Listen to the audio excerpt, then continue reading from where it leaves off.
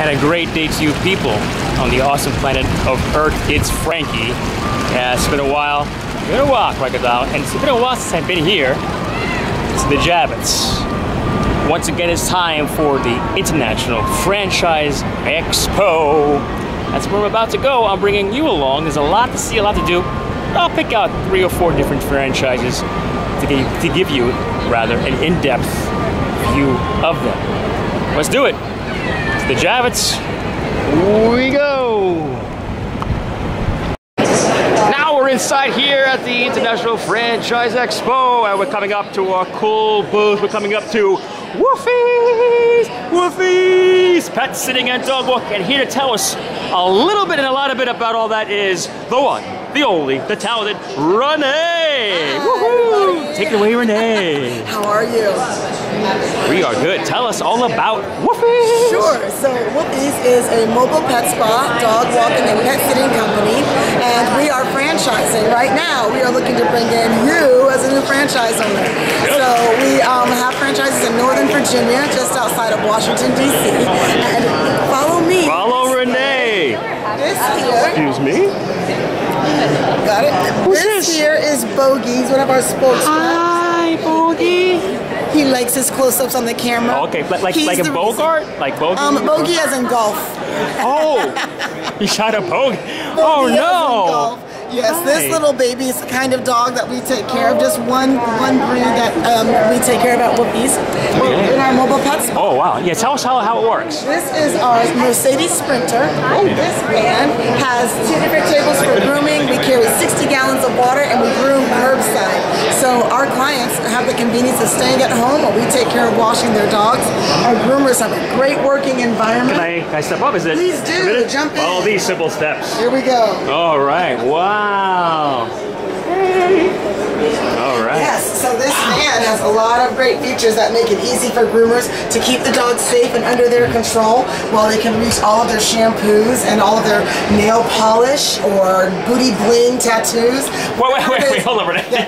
Wait, hold on. What? She can't just say that like, you know, like it's an everyday thing. Yes, I can. Well, you can, but not get away with it. Booty bling. Booty bling. It's little tattoos that we can put on short-haired dogs. Do you have them here? Do you have them here? I don't have any booty bling with me, but booty bling. Oh my God. Yeah, so all kinds of fun things that our groomers can do for clients who want that little bit of extra. So yeah, so this van, this table goes all the way down to the floor. So if we have a 200-pound Newfoundland, our groomers don't have to pick that dog up. Oh wow. We can actually just walk it onto here. This table lifts up, walk them right in here to the tub, and they are good to go. So yeah, so this is our nice no human grooming. My show. Yeah, no human grooming allowed. Sorry. Okay, no, hey, yeah, right. It's the rules. No humans. We've had that request. No, I wouldn't request that. And no human request for the booty butt tattoo. Booty bling for humans. Booty bling tattoos, okay. No, sorry about that. Booty bling canine only. Different channel, not this channel. Okay. So yes, this is just one of our revenue streams. We also do pet sitting and dog walking. So we watch your dog while you're on vacation, we walk your dog while you're at work, and we wash your dog when he's dirty. So take care of pets all around. And it's a great concept. And we're hoping to find some great franchisees over here on the eastern coast and maybe getting something started in New York very soon. Yeah, I can picture one of these going down Times Square and getting everybody getting their dogs taken care of. It could happen. So who's can we meet the other? This is Amy. Amy is one of the founders of Woofies. We're doing some filming live. This is Amy or this is Amy? I'm like, oh, this is okay. This is Amy. Okay, so I didn't know. Oh, don't worry. You're looking good, Amy. All right, so so Amy's one of the founders of Woofies, and I've been working for her for almost 7 years. What? And I've been a client for 13 years. Yes. And so Amy and her business partner founded Woofies, and she is Mac Daddy, a franchise. The Mac Mommy. Mac Mama. The Mac Mama. Oh, that's right. Thank you guys. Thank you. Mac Mama. We have to get. Well, unfortunately, we won't have a crisscross his past, but we have to get somebody to redo that. For real. So who's the other? So this is Dude.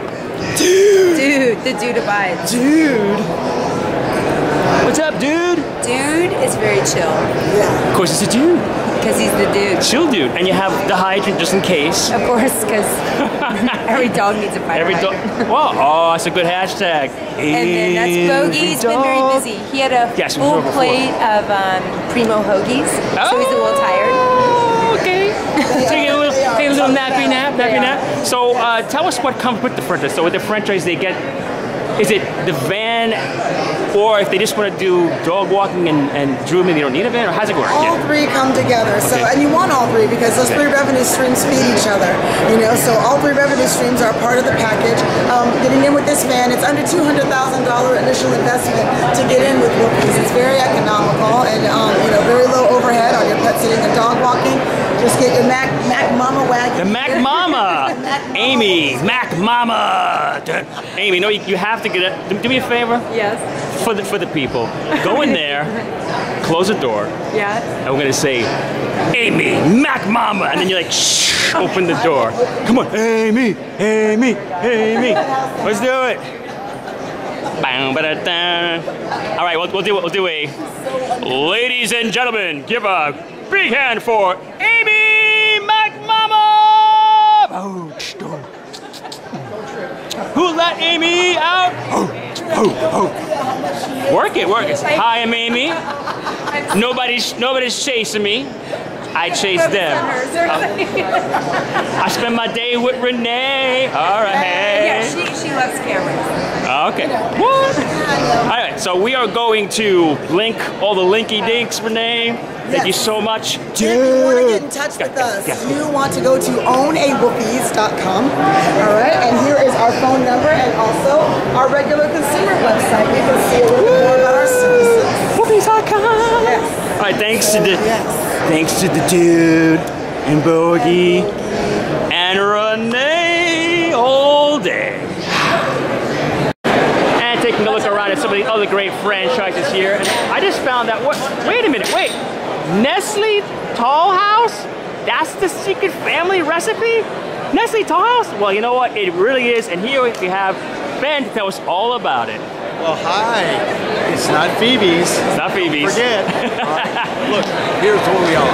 We are the world's largest food brand. We are now a coffee shop with a barista option, fresh roast and ground with the Nestle Bakery. So if you can picture in your mind's eye, what you have is you have the Starbucks with the Nestle brand. Nice. And Nestle Bakery.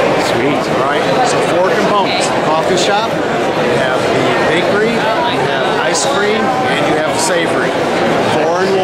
Oh, so like it says bakery, savory, ice cream, and coffee. Is there like a song that goes with that? Like a regular jingle? Oh, it goes like this. Okay. N-E-S-T-L-E-S, Nestle spells the very best. Well, I'm not gonna get copyright stricken for that, am I? No. Okay.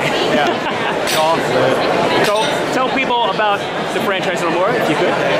So tell them, I'm sorry, I didn't hear your question. Tell us a bit more about the franchise, what people can expect. So we have 4 different models. We have an inline model, or a street level model. It's about 1,000 to 1,500 square feet. About $450,000 all in, including the franchise fee of $37,500. Royalties are 6% and 1.5%, so 7.5% all in.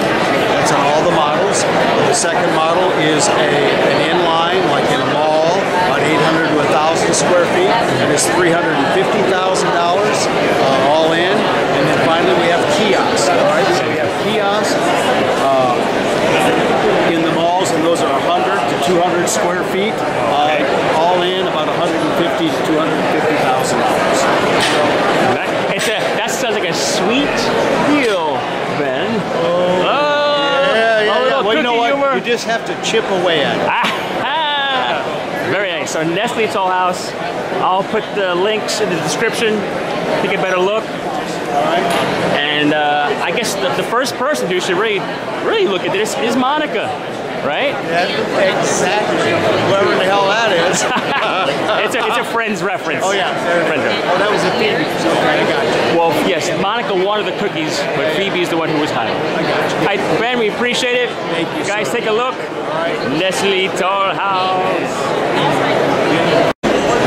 And now coming down the aisle here to a delicious franchise, the Philly Pretzel Factory franchise. Whoa. A lot of great stuff here. Now look, and they're also veteran friendly for the vets out there. All right, so we're gonna come in here, get this big old truck. Well, I'm gonna try to get me a pretzel if I can get my badge out. This is Samantha. Hello. Hello world. Hello Samantha. Thank you. All right, so I had to scan my badge, so I'm gonna get, who's that in there? Maggie. Maggie!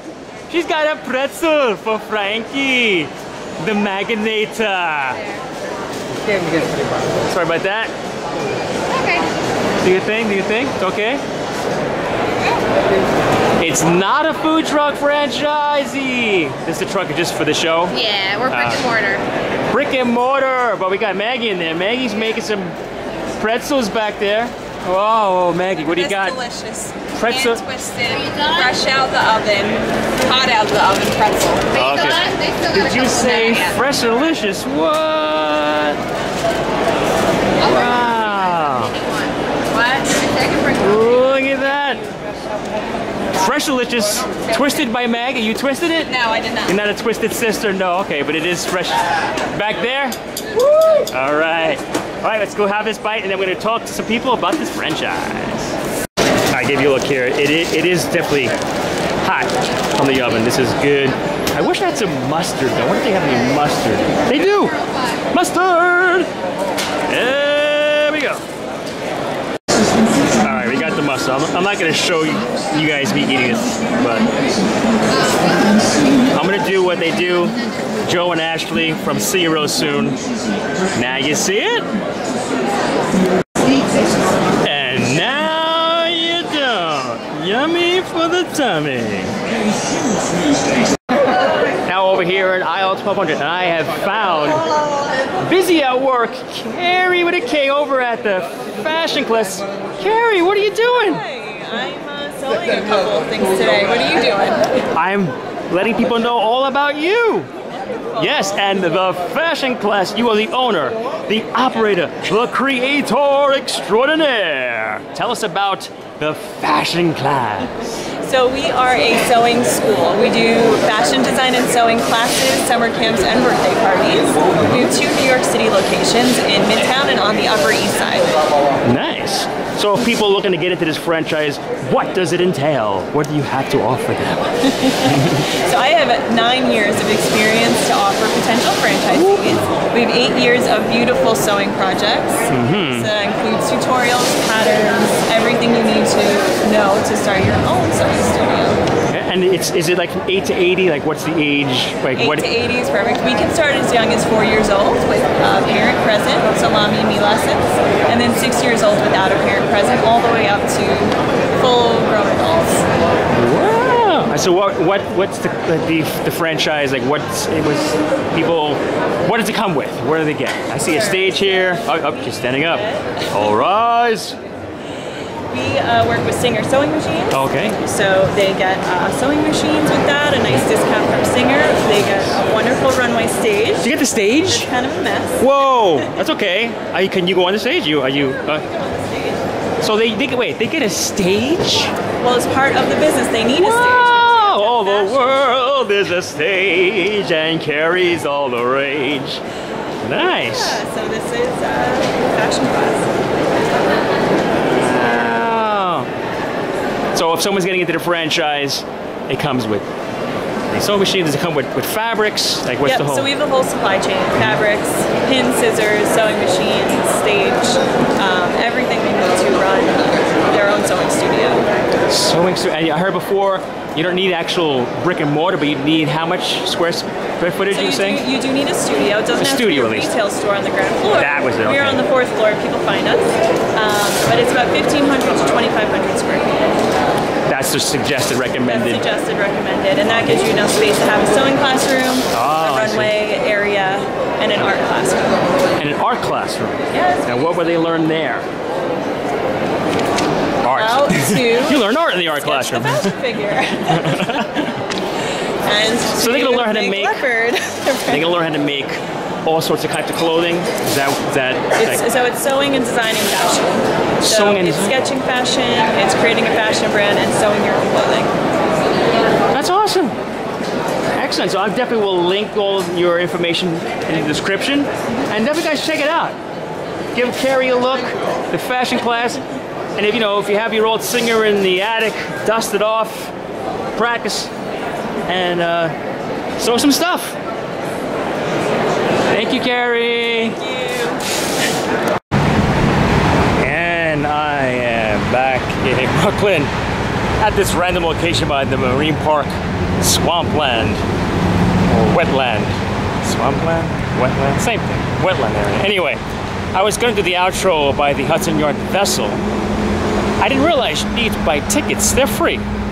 But you need to get a ticket to go up, and all the tickets for today were sold out. But that might have been good because then I realized I had all those catalogs and brochures from the franchise expo. Very heavy. So might not have been wise to walk all the way up those stairs. Anyway, couple bugs. Decided to just come back to Brooklyn, drop off all those magazines, take a walk by the park over here. Hope you enjoyed some of the really cool franchises over at the expo. There was a lot more, and I didn't show you for two reasons. One is a lot of them didn't know what YouTube was or is. You got to get some millennials on your staff or your franchise expos. They didn't have any clue. Also, there were some cool franchises there. I'm gonna attack my bugs here. Sweet blood, as they say. There were some pretty cool franchises, such as a Escape the Room franchise. Except you would think that that would be like a really cool franchise, Escape the Room. They would have like a really cool display. Nothing. They just had a table and a back display. So that's like really, really boring. Like, if you have an Escape Room franchise, wouldn't you bring an escape room that people could go in and take a look at? I mean, there's another company that had a Christmas decoration store, which had no Christmas decorations whatsoever. So like, if you're trying to push a franchise of a Christmas decoration store, wouldn't you bring a sample of the decorations? This had like a very skinny, thin display with nothing. Anyway, enough of that. Hope you enjoyed what we did see, and I will see you in the future. Hopefully, that was a loud card. I will see you in the future. Hopefully, the near future. Regardless, your future starts right now.